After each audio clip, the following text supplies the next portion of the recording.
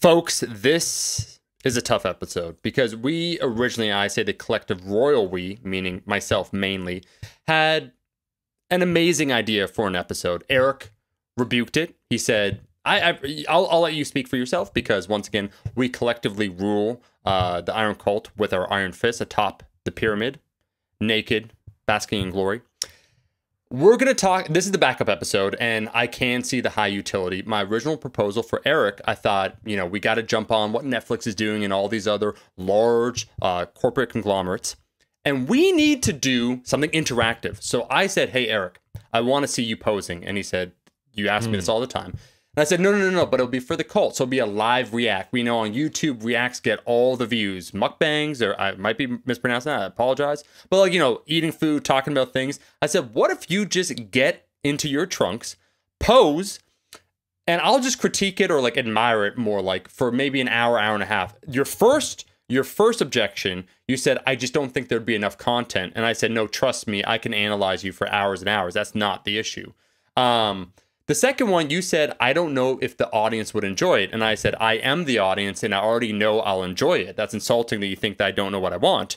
And then I forget your third reason, but here we are. We had that. It was quite frankly a lengthy conversation, Eric, before we decided on this episode. But that leads us to where we are right now. Yeah, and just so you know that I do value your thoughts, I did think about, okay, how can we take this, take the elements that we both like and move forward? And I think you're onto something with reactions. And I actually think our future episodes, we should start from the first one. We should have our podcast episodes playing live and we react to our own episodes. I think that would be fire. Like episode 139, Omar and Eric react to episode 1. So, hey, just hit us up in the comments, hit us up on Instagram, let us know which episodes you want us to react to. And it's going to be like Mystery Science Theater 3000 for ourselves. And I think it's going to be huge, folks. So Omar, the seed you planted didn't grow the tree you thought it might. Right. But the tree that's going to grow is going to be one that we'll both react to in great glory. Wow, you managed to get me, Eric. I suppose it'd be too late because I'm recording this live right now. I'd have to bring up maybe the first episode. I would have to assume, and I don't want to do that, what the audience would want to see us react to first, what episode. So let's go with, let's call it the backup episode. Eric, you proposed something very interesting. I would say it's an incredibly strong number 2 idea. That number 1, the reacts, we'll put it aside. But can you just give a brief description of what you're telling me prior to us recording this episode that is simply fascinating?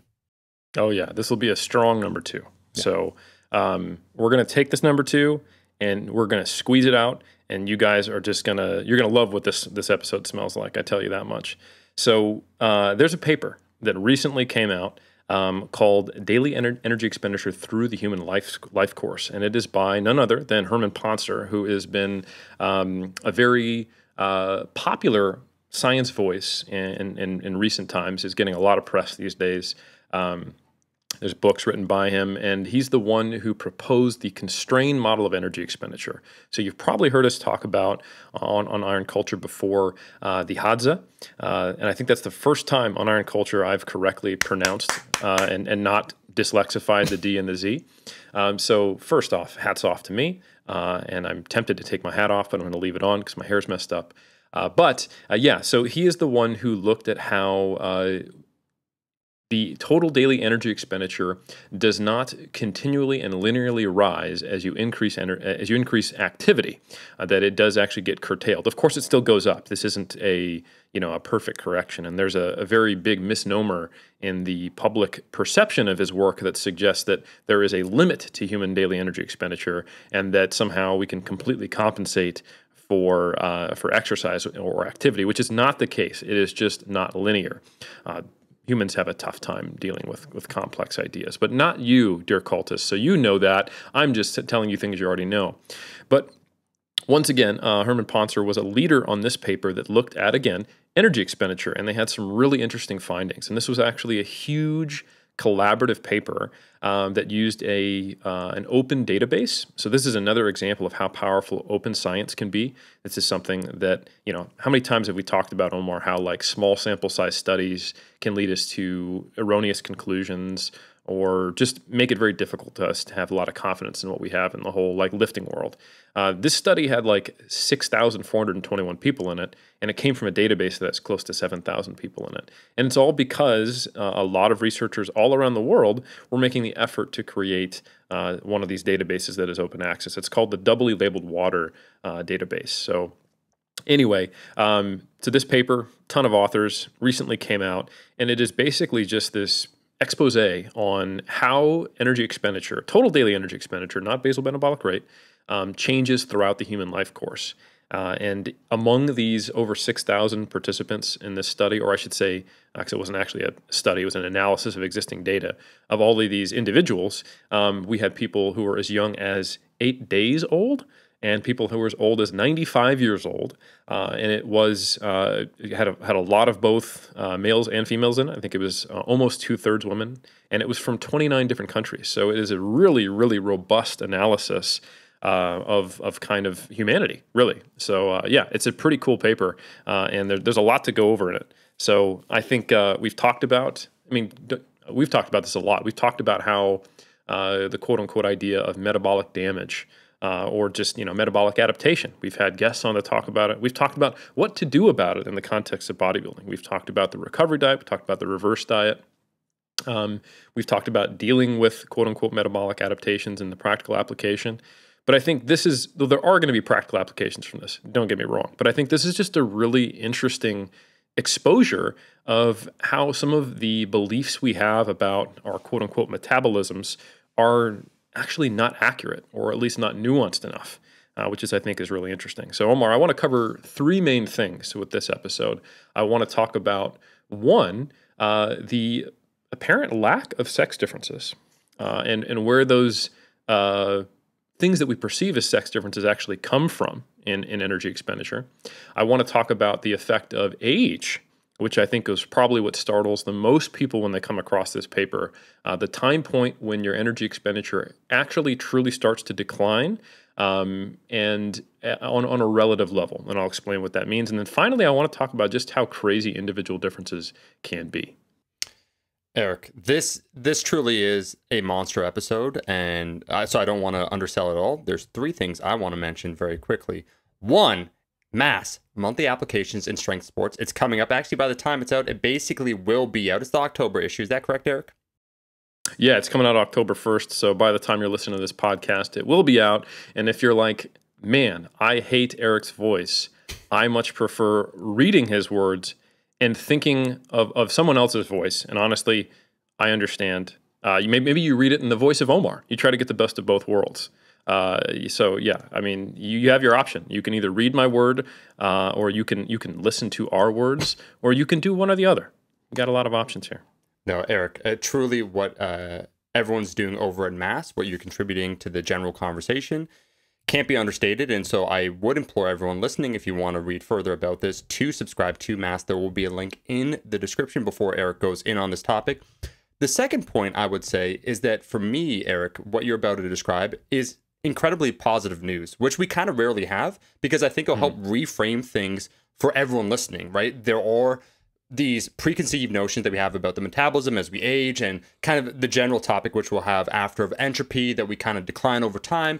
And I view this as being positive because it shows the robustness of humans, very actionable, clear steps that we can all do to try and slow down some of that entropy, and basically meet that final deload, if you will, the inevitable deload we'll all experience. And then third is what I love about this episode is that you relate it back to our tonic, which is, we have that. It is our catch line. We don't like say, it's not the catchphrase we say in every episode, like Iron Culture, uniting all lifters, or for all lifters. But we do mean that, where we want people, there's a high utility in pursuing exercise or some sort of physical movement for basically the entirety of your existence. And this might be one of the best pitches if you ever wanted like kind of a soft pitch of like, hey, like what are some of the benefits of moving or keeping active, staying active now as you age, in a variety of different modalities and ways. That's what I love too. It's so open-ended. It's not saying like, hey, like Eric, keep picking up a barbell for the next 30 years. There's just some really positive takeaways from what you're about to say. So, man, the floor is yours. I know there's 3 major topics to cover and so much more. Let's get after it. No, thank you, and I absolutely will. And it's interesting. I think we're probably going to go off on some meta tangents here, where we talk about kind of the underlying philosophy, or at least the natural human reactions to some of the beliefs we have. And I think this wasn't something I intended when I wrote the article, or that I intend when we discuss it, but I know we'll get there, is just how some very fatalistic or nihilistic narratives come out of some of these beliefs, which, I mean, I'm all for realism, and I'm all for people having truths, and I do understand, like you said, there will be a final deload for everyone. But related to not only age, but also sex differences, and even individual differences, or sometimes a lack thereof, there tends to be these narratives that I think are very counterproductive that go on in the fitness industry. Whether that's, look, you're limited in this way. It always comes down to these imposed limitations, which may or may not be based on fact, or they're far not nuanced enough to be accurately representative. And ultimately, they seem to just result in, well, let me just throw my hands up, instead of finding the best possible way forward. And I do think it's understandable to have those times, and a lot of the times what you see when you see nihilistic comments online are people in moments of frustration. So don't get too wrapped up into that. And that's, we all have those moments. But I think unintended benefit of this episode is you might let go of some of those beliefs that may have previously limited you, and have maybe new opportunities for self-efficacy. Let's put it that way. All right. So first one up is sex differences. And we've talked about this a little bit before on Iron Culture. We had Sohi and Greg go into this a good bit. But yeah, so the interesting thing, so let's get back into kind of the methods of this study just a little bit. I don't want to bog people down with the hardcore science, but I think it's kind of interesting. So I mentioned the doubly labeled water method, and that's where this database was. Doubly labeled water is what's called like the gold standard in measuring energy expenditure. And very simply, what they do is they give people water and have them drink it, and it has uncommon isotopes of both of deuterium and oxygen. So it's got oxygen 18 and deuterium in it. And these you can isotopically trace them, so you can see their kinetics, or the way they operate in the body, and you can track how they are removed from the body. And the interesting aspect of these is that these hydrogen and oxygen isotopes, they are eliminated differently. So, for example, oxygen exits the body through breathing and losses of water, while deuterium only exits the body through losses of water, which allows you to estimate carbon dioxide production, which is what we breathe out, right? Now, for anyone who's familiar with how we measure BMR, basal metabolic rate, we use that with indirect calorimetry. You got the metabolic hoods, or you actually have a really expensive actual metabolic chamber, and you can measure everything because you can capture the gas exchanges, right? Now, you can do that, you can estimate that with doubly labeled water, because you can look at the difference between the losses of both of these, hence doubly labeled isotopes, deuterium and oxygen 18, and you can see, okay, therefore we can calculate carbon dioxide production and subsequently energy expenditure. But the cool thing is that even if you've got one of those super expensive metabolic wards, you're heavily altering someone's day-to-day activity. If they're stuck in a room, basically a one-room apartment is what even the most expensive of these look like.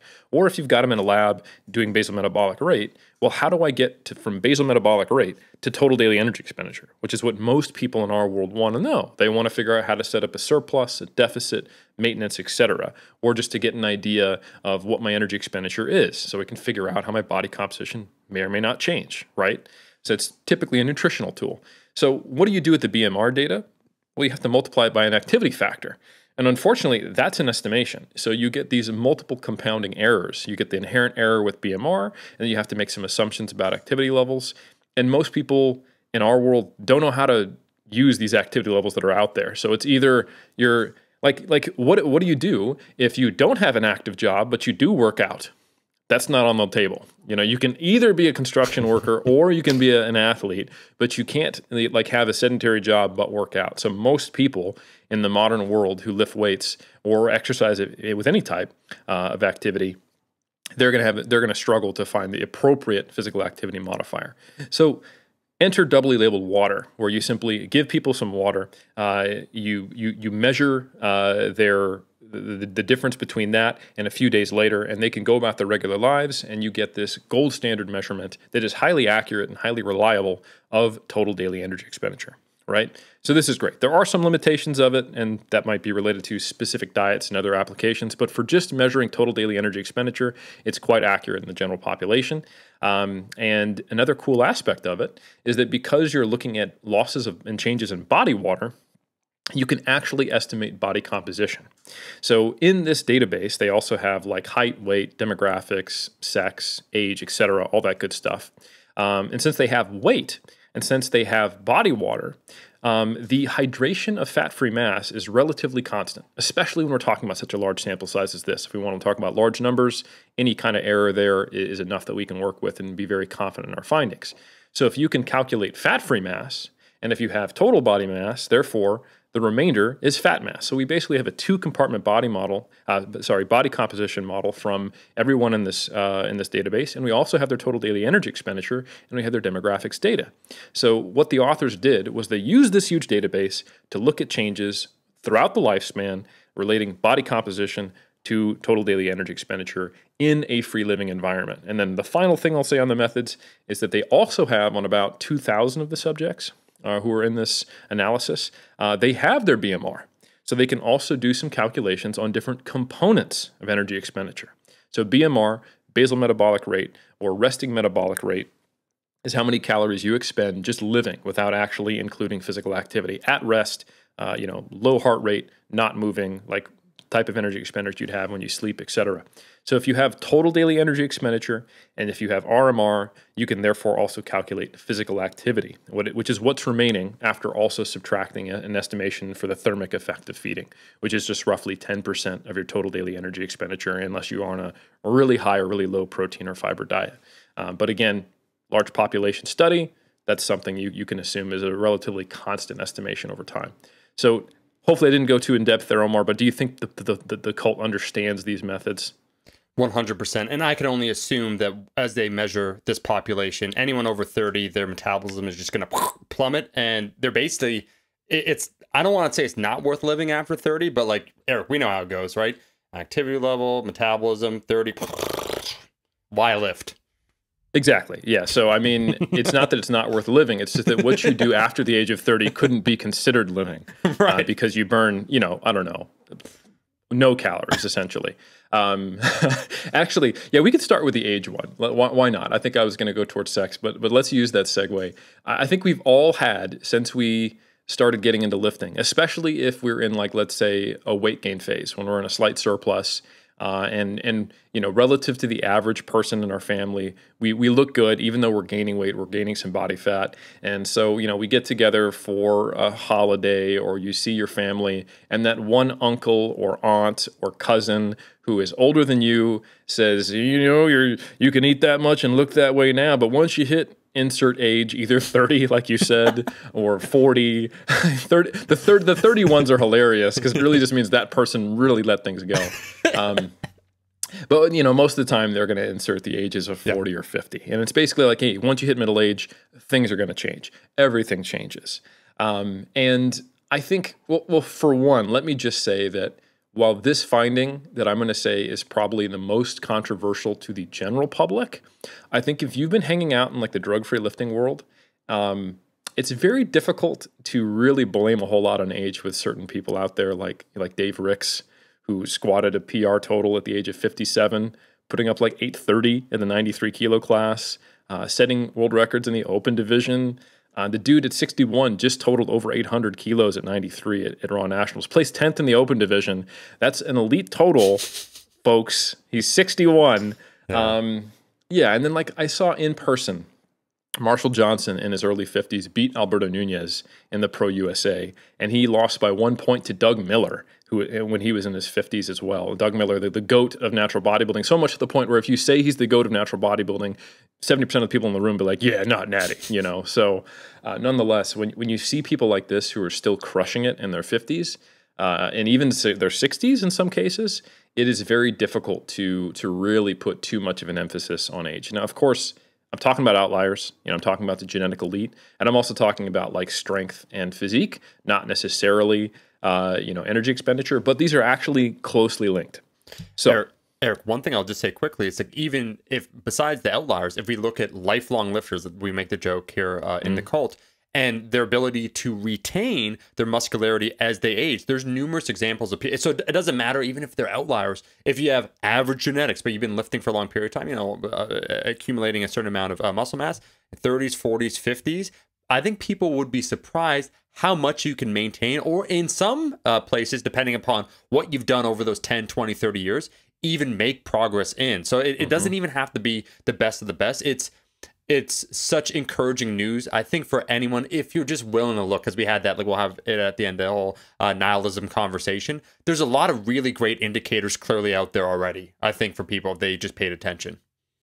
Yeah, and I think the some of the complementary analyses they did in this study, if you look at some of the supplementary data, they analyzed other studies, and they kind of pointed out maybe why people are having this disconnect with what they reported. Because what they reported, brace yourselves, folks, is that the primary explanatory variable for total daily energy expenditure is fat-free mass. That's not going to surprise anybody. How much fat-free mass you have. And by the way, fat-free mass is not just muscle mass, and that's an important point we're going to get to later. That includes your organ mass, which is some of the most metabolically active, highest per relative unit weight energy expending tissue in the human body, right? So your organs burn the most. That's fat-free mass. Muscle tissue also burns a lot of calories, not relative to organs, but definitely relative to fat and other tissues that aren't organs. So anyway, fat-free mass explains the vast majority of the variability in total daily energy expenditure, and it's quite it's a proportional relationship. So it's not quite linear. It's linear in like one lifespan phase. And this is where it's stable from the age of 20 to 60. So that means if you are 20 and you are 60 and you meet the characteristics of the general person who's analyzed in this study, which is a good representative of all people, if you maintain the same activity level and if you maintain the same level of muscle mass from your 20s to your late 50s up to the age of 60, you will have a very similar total daily energy expenditure. Now, I think that is probably like a no way to most people who are in their 40s, 50s, and 60s. They look at what they did in their 20s and 30s, and they're not eating as much. Now, the reason why that might be is if you look at, like I said, in the supplementary data, they look at other research in this area. If you look at physical activity data from other studies where they have accelerometers on people and they track how many calories they expend through physical activity throughout their lifespan, that starts to drop off in the 40s. Generally, people are more active when they're 20, more active when they're 20 and 30 compared to their 40s, 50s, and just steadily declines until they physically can't move anymore because they're not alive. So now here's the thing, is that we know what causes us to gain fat-free mass. It's moving against heavy things, right? So lifting weights obviously is not only what builds fat-free mass, but it's also what maintains it. And in the general population who aren't generally lifting, fat-free mass is modified by just general activity. So the less active you get, the more fat-free mass you lose. So when you talk about the average 50-year-old, they are burning fewer calories compared to when they were 20. But it's not because of some intrinsic physiological change. The relative energy expenditure for each unit of fat-free mass is still the same. The problem is that they have less fat-free mass because they're moving less. So ultimately, this tells us that it is incredibly important to maintain our activity levels if we want to maintain our fat-free mass, if we want to therefore maintain the same energy expenditure throughout our entirety of our adult life until we actually reach old age. And yes, after the age of 60, so in your kind of early middle age or late middle-aged years into early old age, there is a reduction in the relative energy expenditure of fat-free mass. And this means that your organs aren't burning as many calories, right?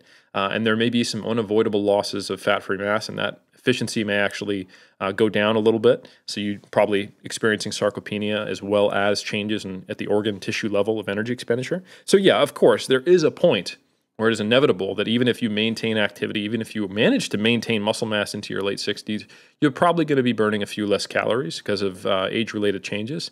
But the point at which that happens is, depending on who you talk to, 1, 2, or 3 decades later than the average person expects, which I think is pretty shocking finding for most people. No, Eric, think about this for a second. Most people, what they would attribute that person at the dinner table, the uncle, the aunt, saying, hey, wait till you get to be my age. And they think that it's just age catching up with them. But to your point, their activity drops off, let's say, in their late 30s or in their 40s. So they're less physically active. They are slowly losing the muscle mass. Not that they maybe try to accumulate, but, you have a certain amount in your 20s and 30s. You lose that. Then everything starts being downregulated. You start packing on weight because you're eating the same amount of food, or maybe, if we take a look at different populations, like certain populations, maybe even increasing the calories over time. All that combined, your overall body composition is looking worse and worse each year. But they attribute it to this global age, like my metabolism is slowing down.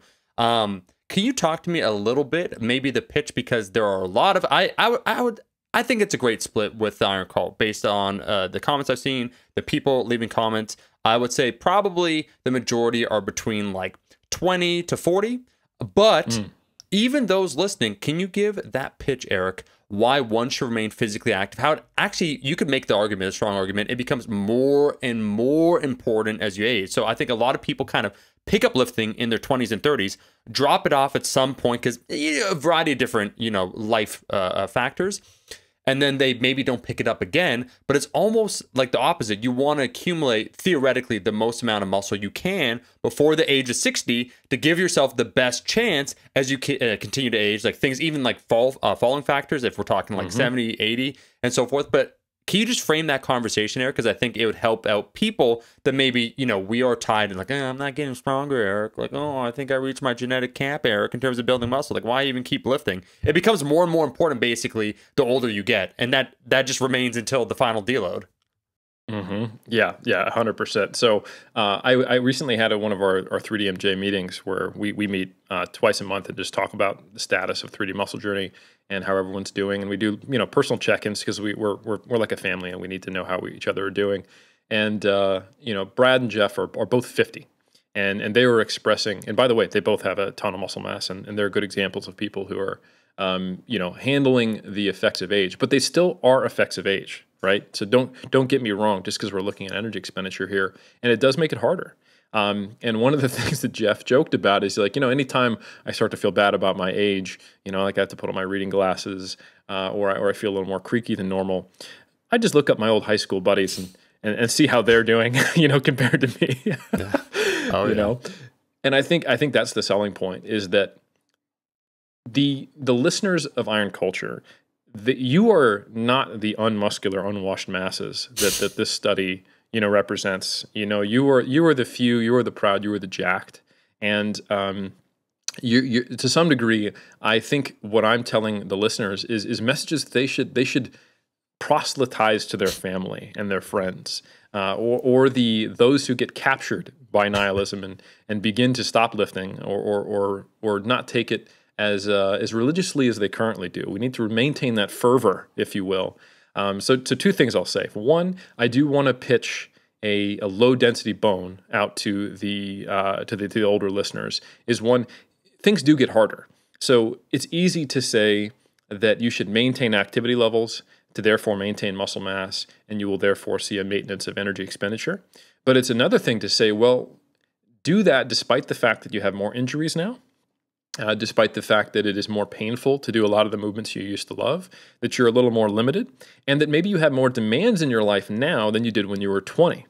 So I think that can't be overstated. I don't want this to come across as just saying, hey, people get lazy in their 40s, move less, lose muscle, and then they yell at their younger family members at Christmas and holidays about how they have it so easy and how life is going to be terrible. That's not what I'm saying. I'm saying that, yes, it's going to be harder to keep training the way you are now. Yes, it's going to be hard to maintain muscle mass, or potentially even gain it, like Omar said, as you get into middle age. Yes, you don't necessarily have the same time. Yes, you may not even have the same relationship with lifting, where it has that same fire that made it so easy to lift on a day-to-day basis. Sometimes it's not even fun. Like, I got to do leg day, and my knees, my backs, and my hip is all aching.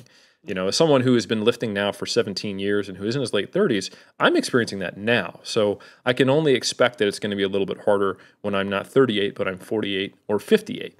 So heart goes out, and definitely this isn't just a shame on you for being a lazy middle-aged person episode.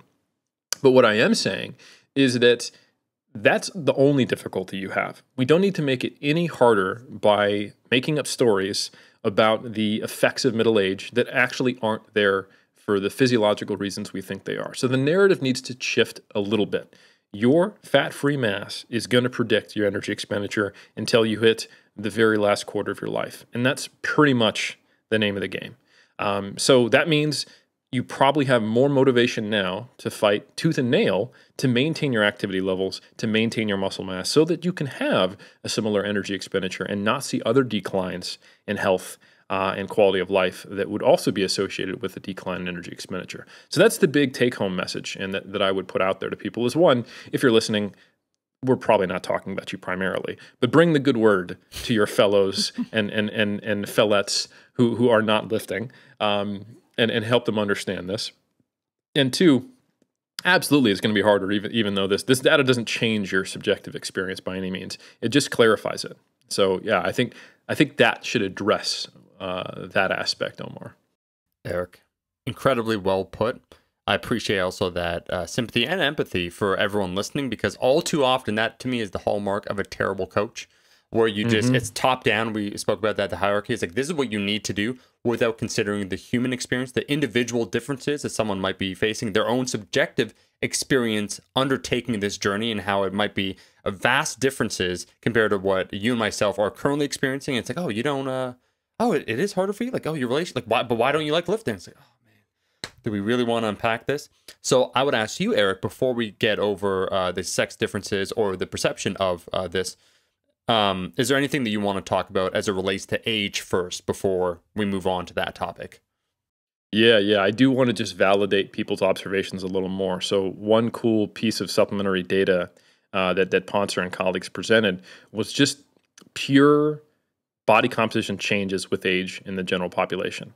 So not lifters, not doing the relative changes of energy expenditure to body composition, but just looking at body composition. Because I think, we're humans. We're pattern recognition machines. So the things that, it's not like just random myths that are rooted in nothing other than made up fantasy stories or what's being peddled to you by your middle-aged family members at holidays.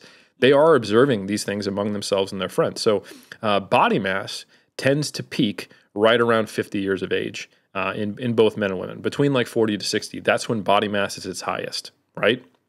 At that same time, that is when fat mass also peaks. So the reason why people weigh more in their middle age is because they have more fat mass. And I'm not saying why. This is just what. This is just what we observe it. Everything I talked about previously was explaining some of the mechanisms. And mechanisms don't contradict the observations, but they do help us understand why it's happening and therefore what we can do about it. So fat-free mass starts to decline around the 50s and 60s in the general population. And that is also when you start to see some critical losses of physical activity.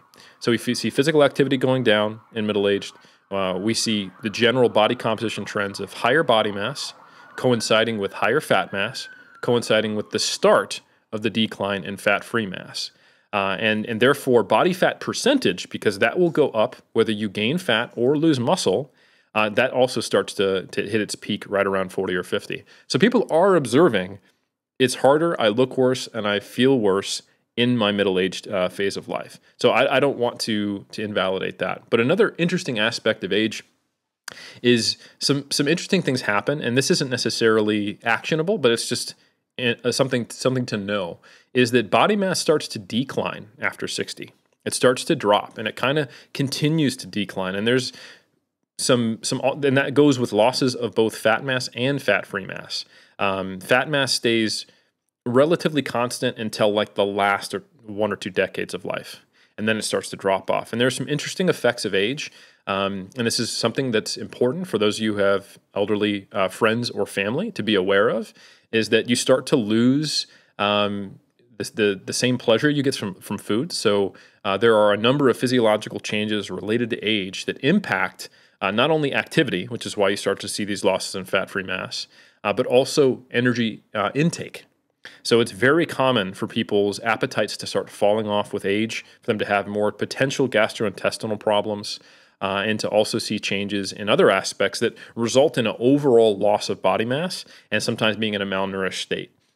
So that's just something to be aware of. That's why things like Meals on Wheels are important and other things like that. That as people age, they do start to just lose mass in general once we're talking like the last 1 or 2 decades of life. So just be aware of that. It's not kind of this upward trend where people just continually gain fat because energy expenditure goes down later in life. There's a lot of signals that impact body composition. And even though your energy expenditure is at its lowest, relative and in an absolute sense, when you're, say, 75 or 80 compared to every year earlier than that in your lifespan, that still might be when you weigh the least amount because of these other effects that have impacted appetite and your ability to consume food. So that's the last thing I wanted to say about age. But I just think while it's not a huge population of our listeners, I know a lot of people have grandparents or elder friends. So it's something to consider. Eric, I can't wait to see the comment on the YouTube channel. You can go ahead and leave that comment for the person who is 70, 75, 80, 85 and saying, I listen to the call, and I'm a proud member. We're like, hell yeah. It's like, remember, we made that remark, I think, in one episode where I think we said something along the lines, well, that would apply to elite level lifters, so not you. And then there's 2 or 3 people, and I clicked on 2 of the profiles, and these people were incredibly strong. They had like YouTube profiles and their totals is like, excuse me, I apologize. So we probably, you know what? I am willing to bet, Eric, not even just family members of ours that basically not pity listen us, but you know, they want to support they want to support their nephews and their grandchildren. Like, yeah, listen, I don't understand what you're saying, but I listen. That are out there. What I really heard from that is that, as Dave Tate said, weight moves weight. My powerlifting peak is going to be at 50. It's just 2 decades away. You just got to wait a little bit. Your weight moves weight. Get that sodium bloat. Go to the all-you-can-eat sushi buffet. You said Dave Ricks was hitting PRs in his 50s. We now know the reason. Yeah, I would compete at 83 kgs at the moment, but we're looking at 105. Or Eric, I think I could push it to 120 kgs at 50. I think that's the goal. So did I interpret that right? Or yeah, you nailed it. And thank you. And if powerlifters from 2002 got anything right, it's that if you're over 5'6", you should be a super heavyweight, and that's what I learned. So Omar, you nailed it, and I think just put more olive oil on that large pizza, and you're ready to rock, baby. Oh man, I am not going to go on that tangent there because this is a powerful episode. We spoke before about our tour, the Masculinity in Crisis tour. And I got to be honest, Eric, people were dropping off. They were dropping off because people were feeling more assured of themselves, understanding that their lifting and how much they lift is not necessarily a reflection of their masculinity, and they're coming to terms with themselves. But there's going to be something we talk about either the perceived sex differences when it comes to one's metabolism that may not be true, that I think are going to lead some of those people that had that newfound sense of confidence, that very tenuous, incredibly superficial level of confidence where they just got it. I think it might cause them to spiral out of control. And you, my friend, are setting us up for a very successful Masculinity in Crisis tour, I think, for 2022. Yeah, this one was tough for me because I firmly stand behind the values of the Masculinity in Crisis tour, and I say that without laughing as I laugh. Right. But at the same time, I'm also a man of science, a man of science. Okay.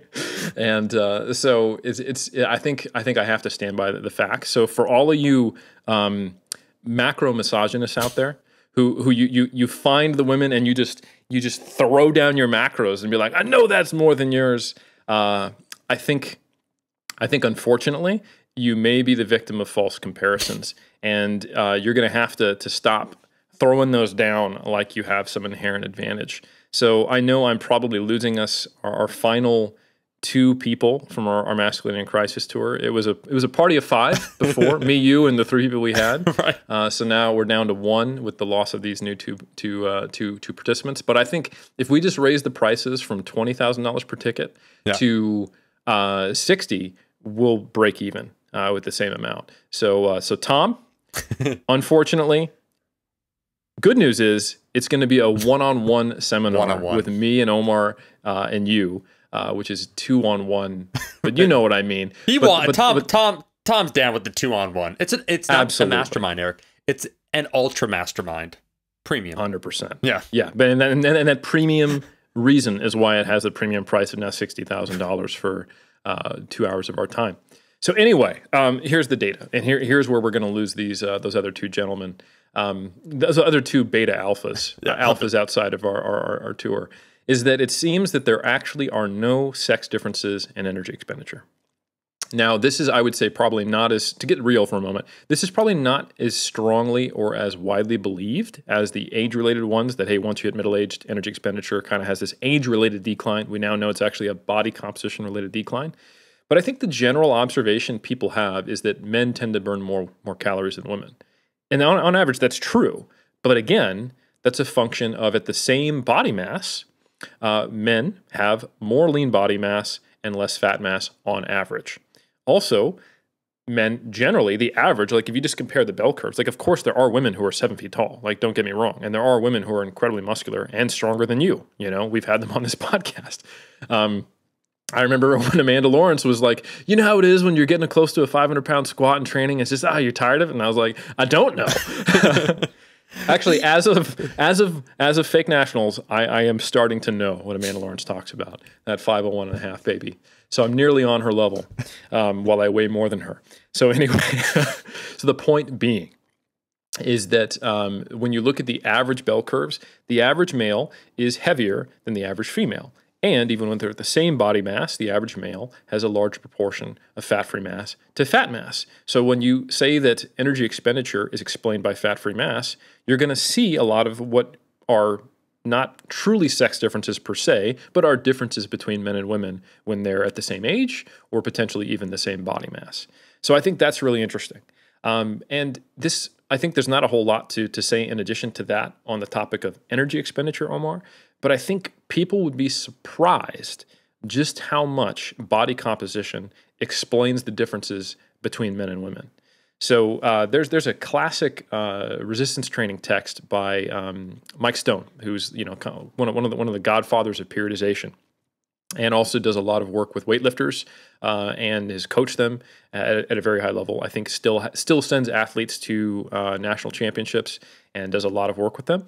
And in that book, there is a table that compares the relative performance of elite female and male lifters. And when you control for lean body mass, if you look at this table in this book, you can see that the female lifters are actually snatching and clean and jerking between 91 to 93% of the males. Now, obviously, if you're just to compare similar weight classes, you see something more like a 60, 70, 80% of males, depending on the weight class. But when you control for lean body mass, that difference gets way less. Now, I wrote about this in Mass, and of course, none other than Greg Nuckols, who did his master's specifically on sex differences, said, hey, even more than that, if you were to control for skeletal muscle mass, not just lean body mass, which is the same thing as fat-free mass, all non-fat tissue in the body, that difference gets even smaller. And I thought about it. I was like, oh, that's interesting because, of course, women have more organ tissue mass. They have more things to support potential pregnancy and giving birth, right? So, and he linked me to a study where they started to do some comparisons relative to skeletal muscle mass, and they found that per unit of lean body mass, men have more skeletal muscle mass. So it would be really interesting to see in the future if we can get some more finely tuned metrics of body composition to actually do relative strength comparisons scaled to skeletal muscle mass rather than to just lean body mass, which is a little grosser. And I think that would probably explain the majority of that, 7 to 9% difference that remains. And we would start to see that. I mean, it makes sense though when you think about it. Like, what's going to be the primary explanatory body composition variable for strength? Skeletal muscle mass, right? Like, not surprising. So anyway, I just think that's interesting. Another thing I think is worth saying, and this is again, like I threw a low density bone to our older listeners, I want to throw a bone to women who might feel like, well, yeah, that doesn't help me because I live in the same world as men, and I feel like I'm at a disadvantage when it comes to energy expenditure and my nutrition goals. And I would say that's not completely unfounded. Like if you go to IHOP, they don't have your average body mass is less plate. And we know just how much social norms influence eating behavior, right? So most people eat the majority of what's on a plate. So if you have a bigger plate with more food and you have a lower energy expenditure, even if relative fat-free mass is the same, but your absolute number is different, that's tough because that means that exerting the same level of restraint for both people is going to result in two different outcomes. The person who weighs more is probably going to be a little better in the modern world than the person who doesn't, if we're talking about a similar body composition, right? I also have talked about this previously in Iron Culture, just the importance of activity. And that there are fatalistic narratives about how, increasing energy expenditure is not effective for fat loss, but what it is very effective for is body weight maintenance, not just because it increases energy expenditure, but rather because it helps regulate satiety. So you could take two people with very similar body masses, but one person is less active, and in that same food environment, they're going to have a harder time actually eating an appropriate amount of calories to not be in a surplus because they simply don't have as well-regulated satiety hormones. So the example that you might think about is, okay, let's take a married couple. One person is heavier and one person is more active. The same person is heavier and more active. The other person is lighter and less active. And we could look and go, yes, they have the same relative energy expenditure for fat-free mass. That would still be true. However, that lighter person who is less active, for the reasons I mentioned above, or previously, I should say, is going to have a harder time in the modern food environment. Like a married couple are generally eating out together. They are doing things together, so they're going to be exposed to the same commercials. They're going to, take a walk together, and they're both going to smell the Subway cookies, right? And you know how those Subway cookies smell. Way better than the sandwiches do, that's for sure. They're going to go to the same restaurant, so they're going to get the same portion size, and the relative energy intake to that person's body mass is going to be higher for the less active person who weighs less. The person who is weighing less and less active is probably going to want to eat 3 cookies, just like the person who's heavier and more active. But guess what? They're heavier and more active, so 3 cookies is going to produce a smaller surplus. So this can still result in someone who is smaller, who on average women tend to be smaller, feeling like they're on the back foot in the modern quote-unquote obesogenic food environment. So I don't want to discount that, but I do want to say that there's not a physiological difference in this aspect between men and women. It is a function of body composition, which I just think is interesting. And many sex differences are. Eric, that was a clinic, my man. As a man of science, I will say two points. The first, fascinating, incredibly true when you think about it, the social norms that we have. You go to a restaurant, of course, most of us, how we've been conditioned, you eat what's on the plate. It is basically male-centric, the entire menu, because you want large portions. There's also the incentive in general when it comes to restaurants where you want to feel like you get your fill. So you come, you sign up, you order a plate, but it's not then proportional to the person's body weight or what one would need to eat in order to meet their goals or whatnot. It is skewed on the larger end, right? So it's like, you can't say, oh, let me have that. Well, give me just like 2/3 of what you normally cook, right? Like theoretically, you could think about it, but you've been standardized and normalized to understand that this is the portion. You go to Subway, you get a cookie. It's not like, well, can I have a cookie that would be appropriate for me, like me personally? It's just the one. And so it's skewed heavily in a larger size. And I could see immediately, as soon as you said that, it made a ton of sense.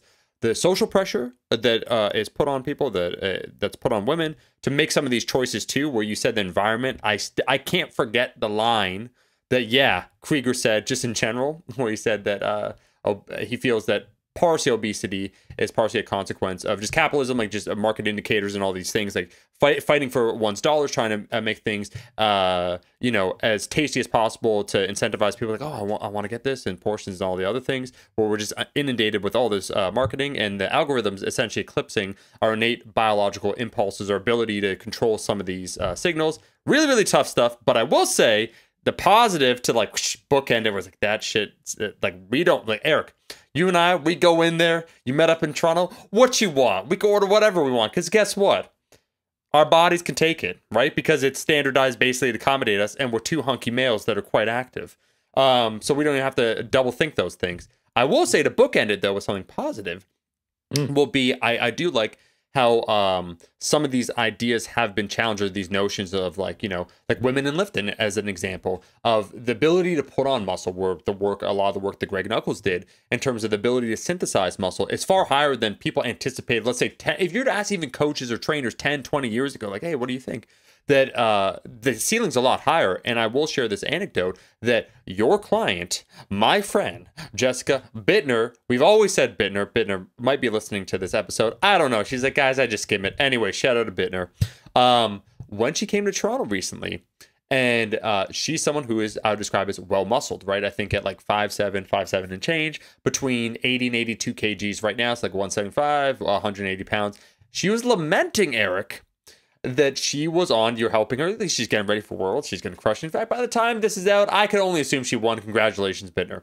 But anyways, lamenting, Eric, this is funny. Just think about this as an example. She was lamenting the fact that she had to lose weight or had to, do a little body recomp on 2,000 calories. Basically 2,000 calories is low for her, right? For her standards, because she's very active. She has a standing job, right? She's a pharmacist, in addition to all her physical activity, in addition to all the muscle mass she's accumulated via hard lifting over time.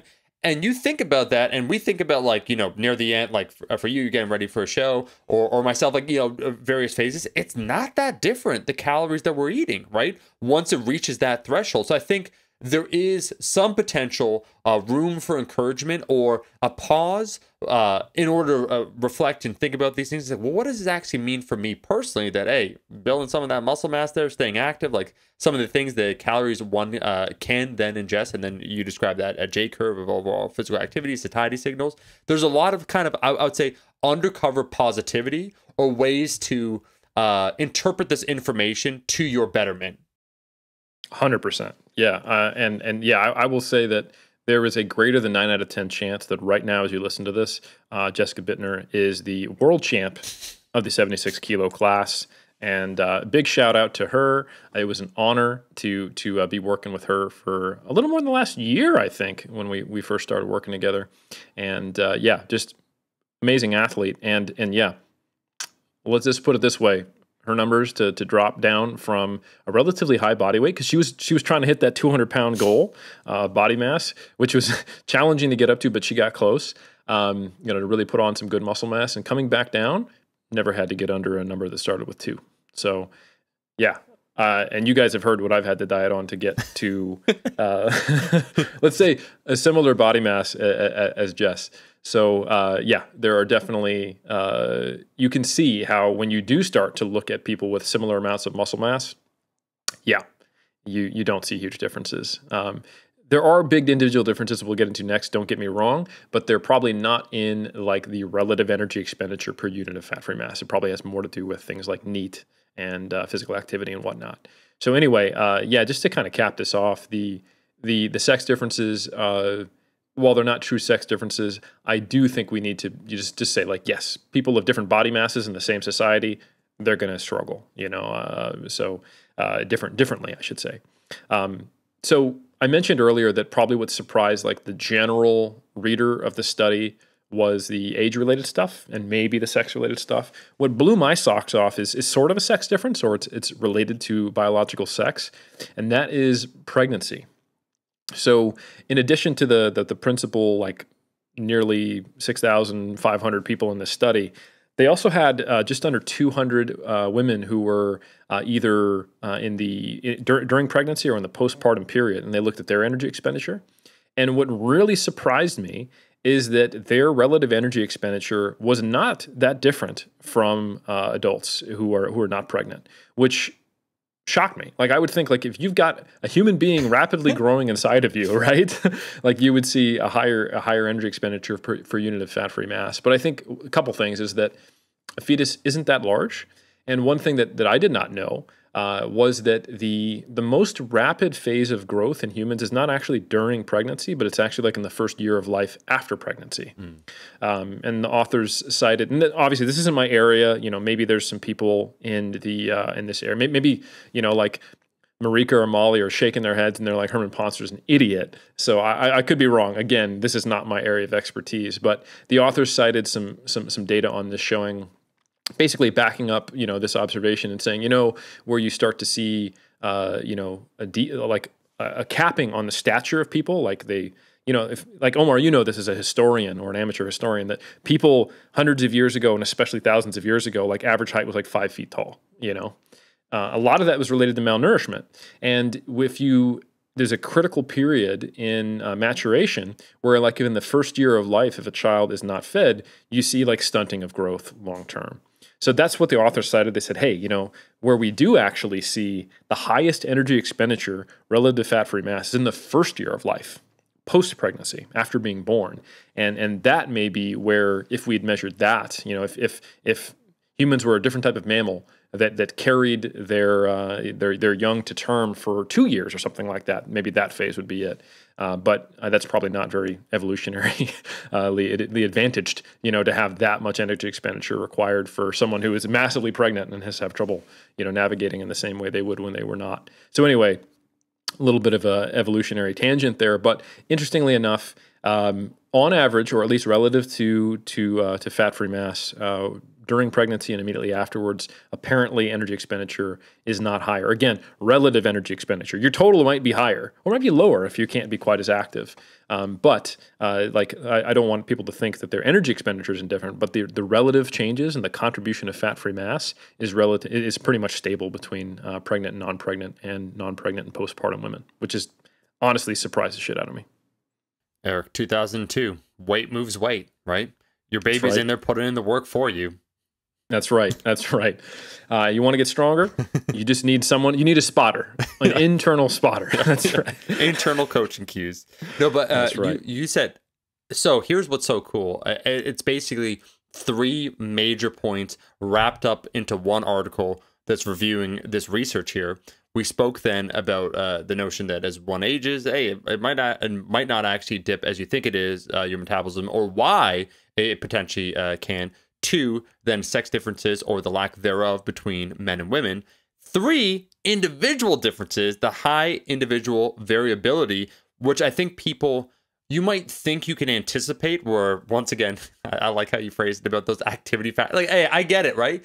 Large population, you're trying to help as many people as possible. You're trying to calculate your daily caloric expenditure, what you need to eat, maintenance, And Eric, to your point, they are very funny, because think about how grossly off they can be. Was like, I'm a 1.2, right? Like, what's your activity? I feel like I'm a 1.2. But can you get into the individual differences between people then, and how that is basically of paramount importance when you're trying to have this discussion and when someone's trying to figure out some of these things for themselves? Yeah, I think I want to start with a little bit of a preamble of how this finding, it's not a finding per se, but it's something you can see when you look at the data. It addresses not a nihilistic or fatalistic narrative, like kind of the sex differences or especially the age differences we talked about, but it basically addresses the lies we tell ourselves, right? So there are times when humans want to be the exception to the rule, and there are the times they want to be average, right? So most people just assume that they're smack dab in the middle of the bell curve and that they can go online and use a macro calculator or an energy expenditure calculator, or they can go look at, some smart person's estimation of how much muscle mass, what's the maximum muscle mass I can have based on my height, FFMI, that explains everything I need to know. Like, there seems to be, in different contexts, people who want to believe that everyone is the mean or that I'm the exception to the mean. So when it comes to like drug side effects or risk aversion, they think it's not going to be them.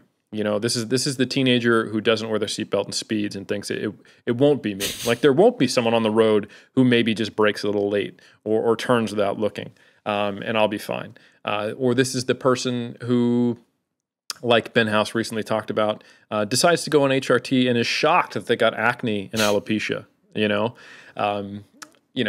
Or it's the person who is like, you calculated your macros wrong. Like that's not you, and it's like, bro, I'm maintaining weight and everything's going on the scale. Yes, I eat 600 grams of carbs a day and I weigh 140 pounds. Like, oh, you're lying or you're on DNP. Like, okay. Because outliers don't exist, right? Come on. Yeah. So I think it's just this funny thing where in different contexts, people really struggle with the idea of individual differences, and in very non-logical ways. So, like I said, this isn't a true finding of this study, but if you look at all the figures that are presented both in the supplementary data and in the principal study, you can just look. They actually have the dots. You can see the full spread of the data represented graphically. And so I was looking at the energy expenditure for people at the same amount of fat-free mass, and I was just just thought it was wild how different it could be. So for example, if we take 60 kilograms of lean body mass, right? Which that's, I think, a decent proxy for like the average person. So 60 kilograms is like 132 pounds, right?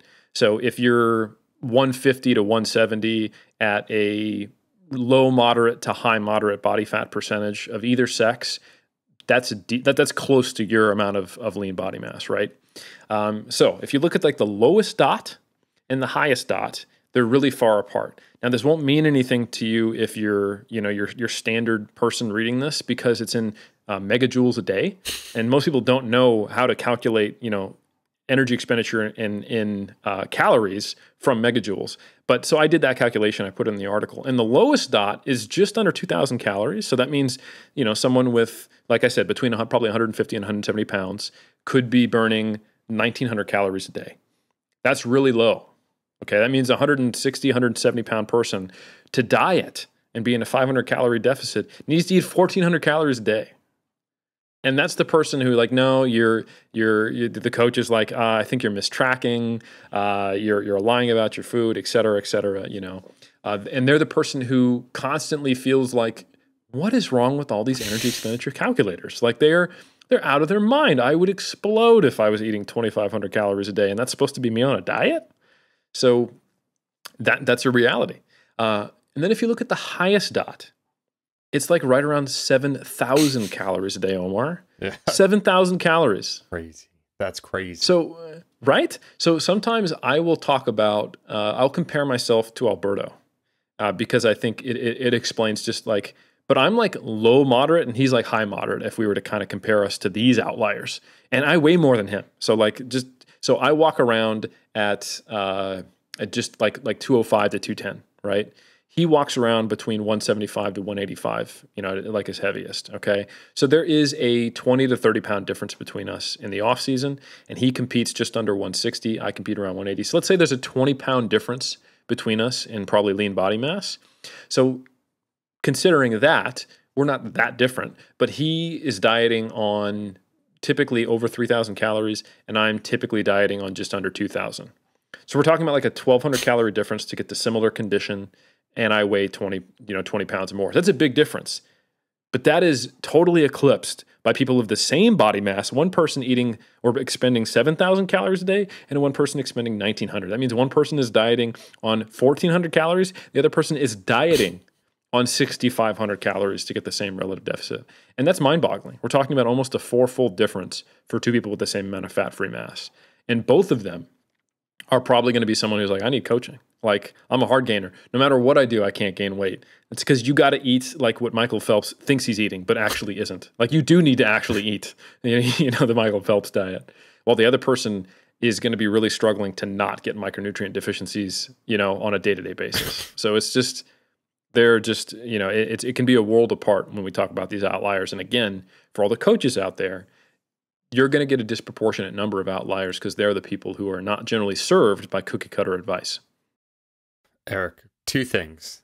First, would you agree potentially that those that seem to struggle in order to lose weight, there's probably a higher propensity of them that might be on the lower end, where some of the coaches that tend to think, of course, there can be compliance. There's many, many factors into this.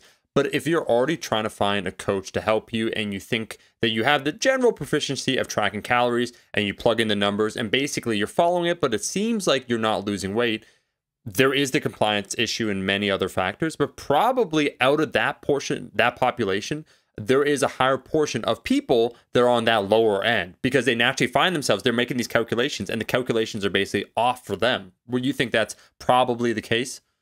Sure, so it doesn't help. Yeah. Like, no one's getting a fat loss advantage from burning, 1,000 calories less than what would be considered a low energy expenditure for a certain amount of mass. So, like, I'm not going to deny that probably other factors on average are going to be a greater impediment, the social cultural things we've talked about many times on Iron Culture and even within this episode. But 100%, if you are 1, 2, 3, or 4 standard deviations below the energy expenditure that would be expected for your level of body mass, yes, that only makes it harder, for sure. Eric, because that's what I was going to say. We talked like one standard deviation, like 66 percent of the population, like what have like as you get further and further away. These people do exist. Like you said, there is the real Michael Phelps, like Michael Phelps, like the dot that he didn't actually eat. It's like that person exists.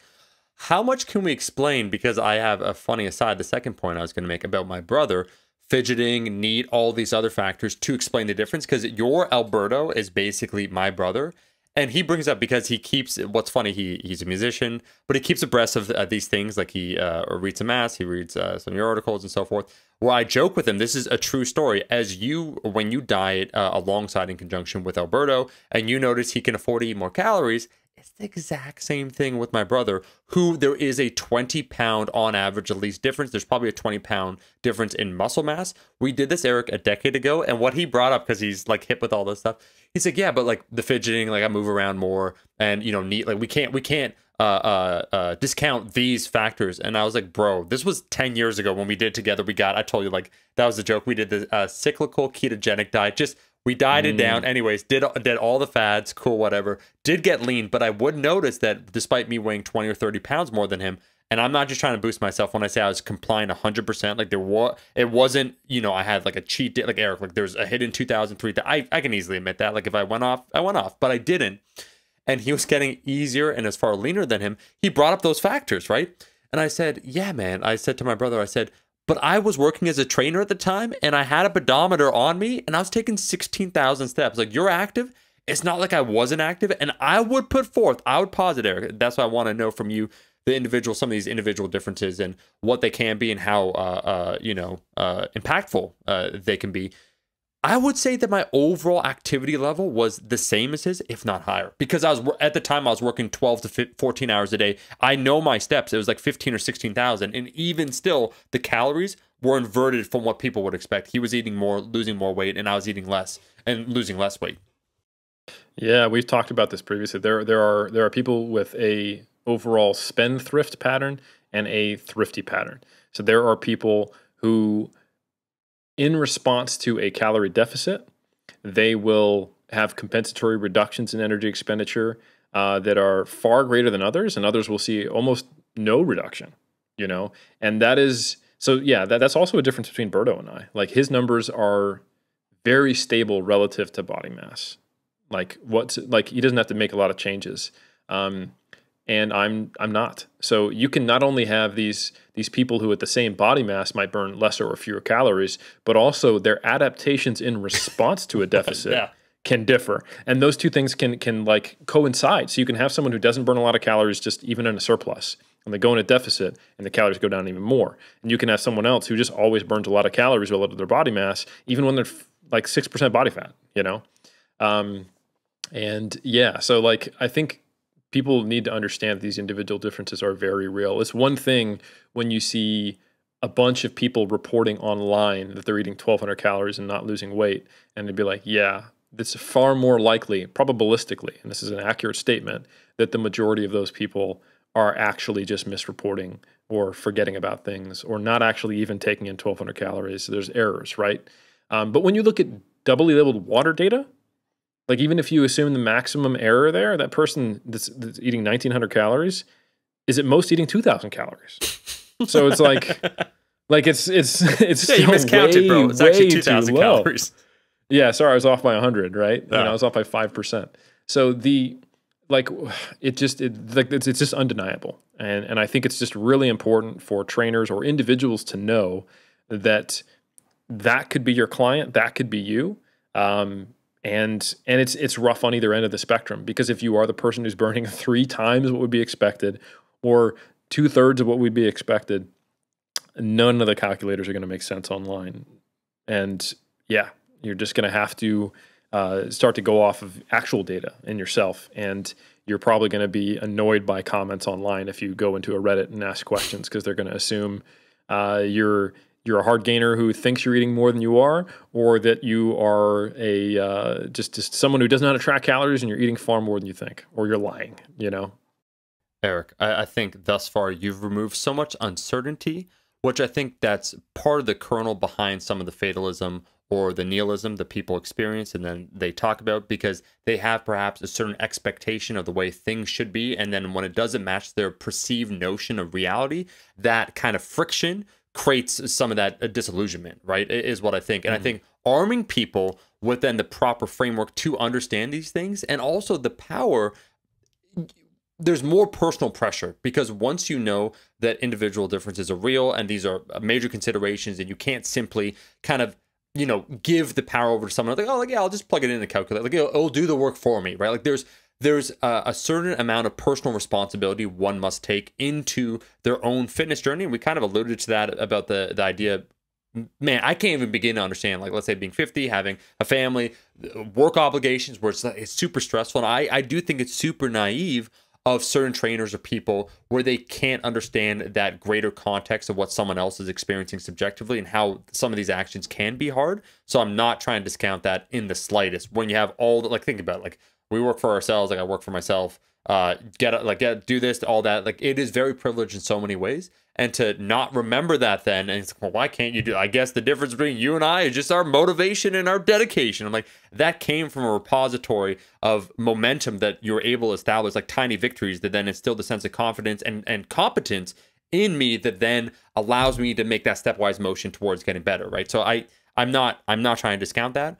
but what I think is one of the great positive underlying messages of everything that you covered is just one, like, hey, there's a lot of benefits to lifting or remaining physically active that exists outside of just looking really, really good naked, like how I wanted Eric to do for this episode, which was really going to be the focus, but then we decided to do the second topic, which was a very important topic. There's major benefits. And then also for the sex differences or the lack thereof, like for women listening to this episode, or the role of muscle mass, that, you know, it can have widespread positive benefits. And then lastly, come on, individual differences. Talking to people was like, well, wait a second, maybe if you are tracking honestly, and once again, we look at the distribution and the likelihood, there are people out there where they're doing everything right and there might not be experiencing the results. And when we kind of give the recommendations for the on average, like, yeah, it works for most people, like over 50%, it's like some people can fall through the cracks. So I think giving people the tools to understand themselves and then what they can do maybe to make some alterations, man, that can be something very profound.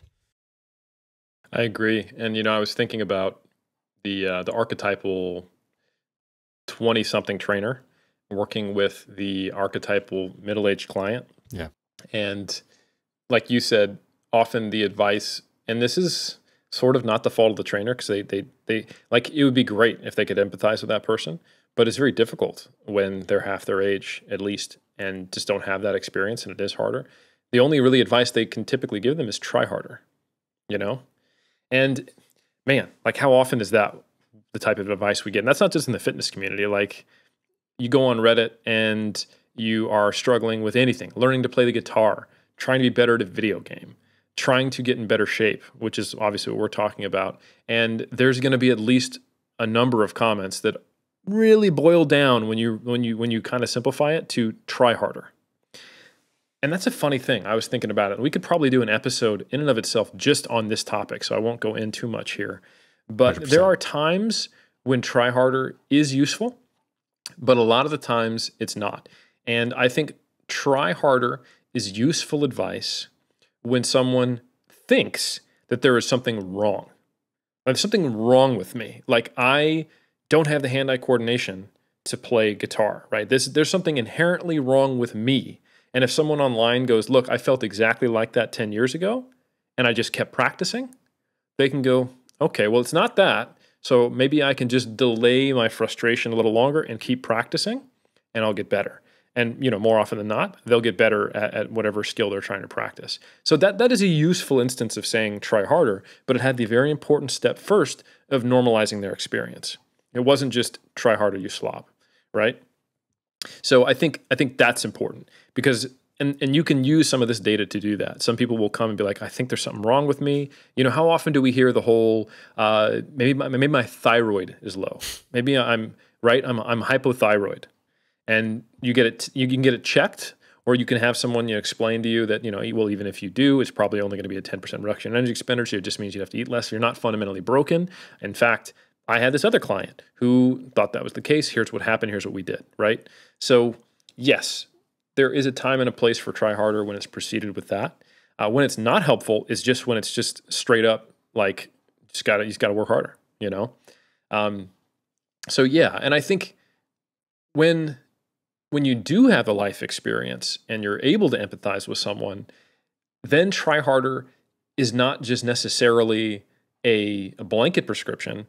You normally give them, here's how you can try harder. You can actually give them tools because you've faced similar things, either working with clients of a similar predicament or in your own personal experience. And I think that's where it can be useful. To some degree, though, that can be done out of a state of arrogance. Like, for example, if you're a 45-year-old trainer and you have a 45-year-old client, you obviously love fitness so much that you made it your career. What do you do between clients? You eat cans of tuna and get sets in, right? Now, if you don't actually believe that people who like fitness are inherently superior people, like they're the master race because we do fitness, then you can't therefore just basically tell people, well, you need to be like me. So it needs to come from a place of, well, because of my interest in fitness, I've figured out practical solutions and how to get in fitness and change my dietary habits. Not, you need to just love this so it happens organically, right? So I think that's another example of where try harder can go wrong, even when you do have that same life experience or you can speak to them on the same level with empathy. The final thing I would say is that try harder can be useful for people when they have a high level of self-efficacy, right? So, for example, generally in my life, I have certain things where I don't have high self-efficacy, and I have certain things where I do.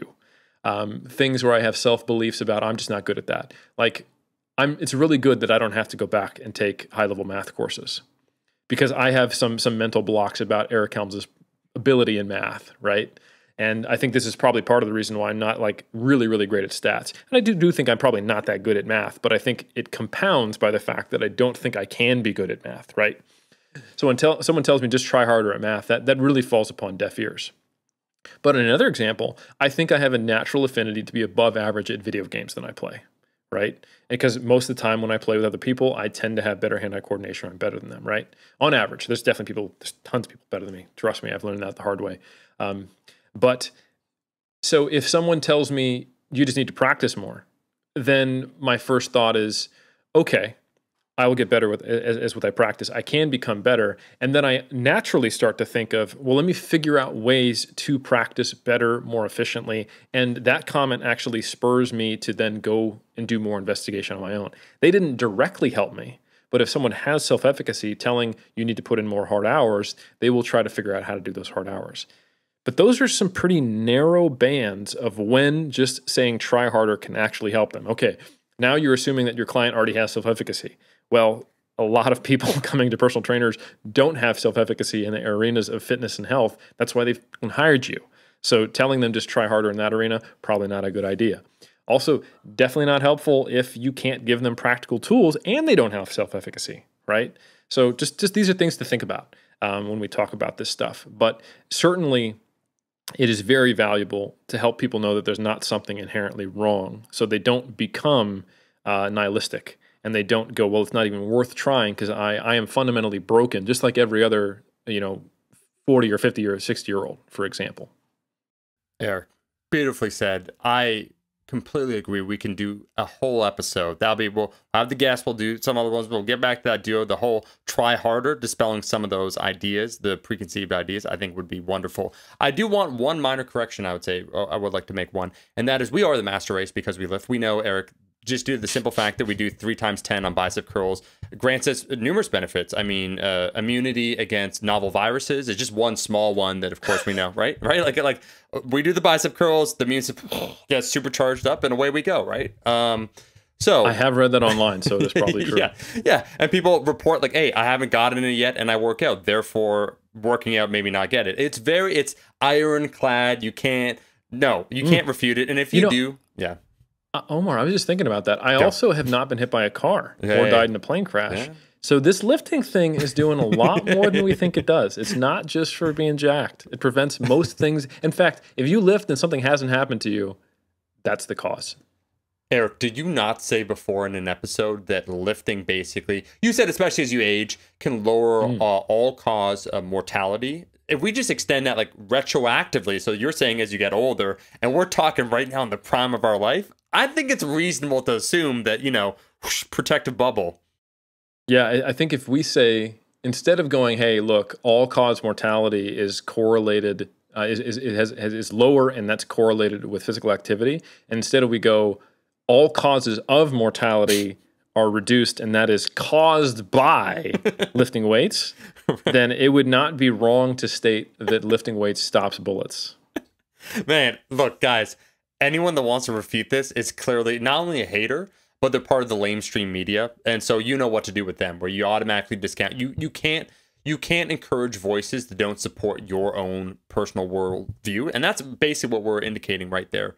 Where we spoke about personal responsibility. We're trying to give the soft pitch because we're going to give the much harder pitch that you won't know is coming your way and it's just going to knock you flat, which will be Masculinity in Crisis 2022. There is a lot I do want to say about the whole try harder, but I'm just going to, hey, Eric, there's been so much covered, and I'm not trying to, how would we say, selectively piece ourselves into these episodes where it's like, oh, we could go another 30 minutes. But I do think you covered so much. I am aware of sometimes the tangents we go on, which I think always come back to the tonics. So I think they are beautiful. But there is a lot that we spoke about. I think there are a lot of actionable, insightful items for people to take with them. I do want to give the floor to you because this is, once again, part of Mass. By the time this episode's out, it's going to be October. So this is coming out late September, this episode. It's going to be early October, like October 1st, you could get this issue. So you can listen to this podcast, and then you could read it after Monthly Application Strength Sports. There'll be the link in the description. But what else do you want to cover? What do you want to circle around to, Eric? Just so we wrap this up into that neat bow. I will tie that bow for you. And if you're still here in the final 10 minutes of this podcast, I know you're one of the hardcore. Yeah. I know you've got some nerd in you. So I'm going to leave this more nerdy tidbit for the people who are going to appreciate it. So these are observations. I think that's an important thing to state, that anytime you observe a lot of correlations and you can see strong relationships between things, that's cool. But the authors did a really interesting analysis to kind of basically confirm the causes, or I should say, have more confidence in the causes of these age-related changes in energy expenditure. And they did what's called modeling, which is basically you take a real-world observation, which in this study, if we look at the age-related changes in energy expenditure, was that you see a rapid increase in relative energy expenditure from age 0 to 1, right? And that's that maturation period that is the fastest that I talked about. And then it slowly declines from basically age 1 to age 20, so that the relative energy expenditure to fat-free mass is getting lesser and lesser. And then it's stable from 20 to 60, and then it starts to go down after 60, right? So these three distinct phases, okay? So they tried to model that, like what is explaining this? So they used some mathematical assumptions around tissue-specific metabolism, and they also used the existing data that I talked about earlier on physical activity. And they showed that if you model physical activity to stay the same over time, and if you model tissue metabolism to stay the same over time, you get something very different than what was actually observed in the real world. You just generally see like these linear increases over time in energy expenditure, which is not what happens, right? It stays stable and drops off after being high at first. However, if they model seeing physical activity start to decline in middle age and then steadily keep dropping off until end of life, and then if you model at the age of 60, you start to see tissue metabolism on a relative sense go down, then the model looks very similar to what was observed in the real world. So that's why, like, even though this is correlational data, we can't say that we know exactly what causes the age-related declines in energy expenditure early in life and why they're later in life and why they're higher early in life. But we can say that, hey, when you model it based upon having higher physical activity as a child and then it declining after or into middle age throughout the rest of life, and if we think that tissue-specific metabolism of organs starts very high, declines, stable, and then drops off at 60, that matches what's observed in the real world quite well. So it's quite likely that that's what's going on. So anyway, just for the nerds who are curious, they had a model, and you could see that in the supplementary data, which is open access. And I think that's kind of cool because it's a nice way of taking non-causational data and having some more confidence around some of the mechanisms of what's being observed. Eric, you gave them the tools. We talked about self-efficacy here on this episode here today and what we can do. You gave them the ability, the open access to go ahead and take a look. Where can people find you, Eric, now is what I want to know. Every Monday, they can find me looking at you across the world. Whoa! Looking back in time, because today it's Saturday for me, it's Friday for you. Yeah. And connecting like two ships in the night in different time zones. But nonetheless, the ships that they're colliding, but they're not crashing.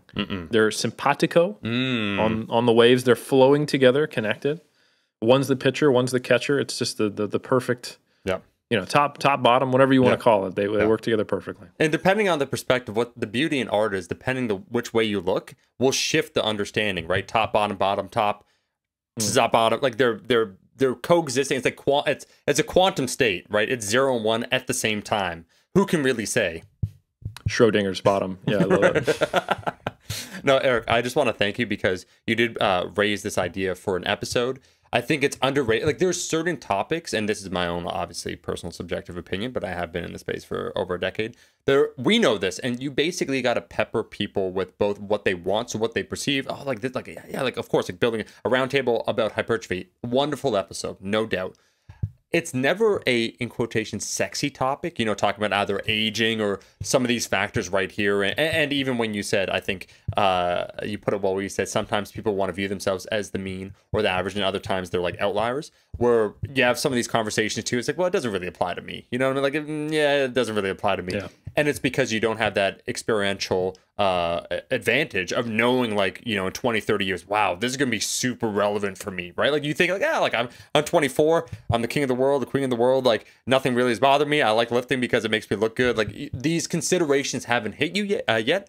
So it's almost like someone in the future coming back and telling you, like in Back to the Future, like, Marty, wait a second.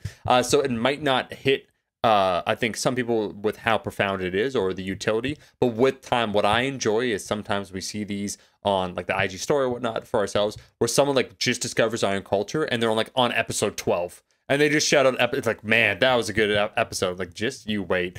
I love the idea, and that's why I think this is our Library of Alexandria. Oh, I went there, Eric, which is that it's a self-contained work, right? That is growing with time as we add more episodes, but you could kind of come at any point. This could be someone, Eric, we could be dead. This is what I said. I'm not trying to get too heavy at all. But bro, this could be 2022. You're like 2022. We're both dead at 2022. I was gonna say 2200. I'm like, come on, Omar. It gets a lot worse after the Delta variant, folks. Folks, how naive and how optimistic they seem. Eric, can't wait to visit you in 2022. It's like, fun fact, they never visited each other. Little do they know. No, but the idea that someone could discover this right time and place far removed from here, and they could find something of high utility and high value, just a wonderful thing to think about. So, well said.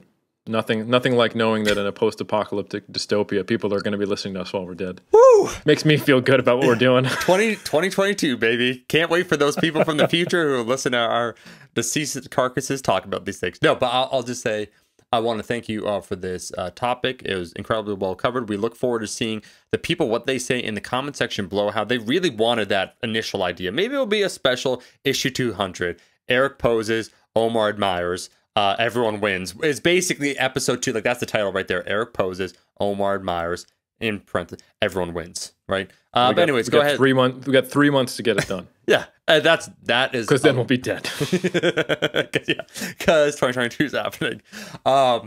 You could go ahead and leave a rating review on iTunes. It does help us out. I mean, I think before the algorithm used to reward those things, it's still fun. I take personal enjoyment, I'll say, reading it because of all the references. It's like that's like reading a conversation you're having with someone over a long period of time where they get the references and so forth. So go ahead, leave a rating review. Of course, it should be 5 stars. It goes without saying. We will be back every single Monday, and you could check out once again Mass Monthly Application of Strength Sports. The link for that will be in the description. We'll catch you in that next episode.